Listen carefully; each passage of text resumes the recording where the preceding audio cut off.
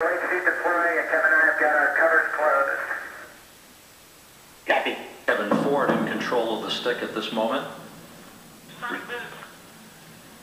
Discovery now going subsonic, the fleet-leading shuttle announcing its arrival at the landing site with a pair of sonic booms.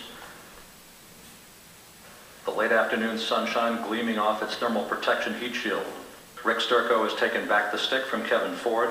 The vortices off the wings very obvious. Discovery continuing its turn around the heading alignment circle, aligning with runway 22 at Edwards Air Force Base. Discovery on at the 180. On at the 180. A slow, gentle turn around the heading alignment circle. Commander Rick Sturckow will soon align Discovery with runway 22, time to touchdown 2 minutes. Discovery on at the 90. On at the 90.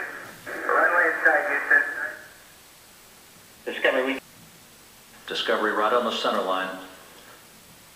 Moments from now, Rick Sturckow will flare up Discovery's nose.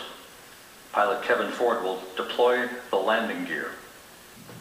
The pre-flare maneuver conducted.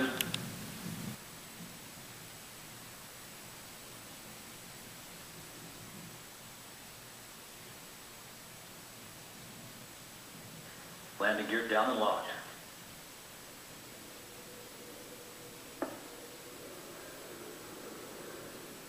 Main gear touchdown. Kevin Ford now deploying the drag chute. Nose gear touchdown.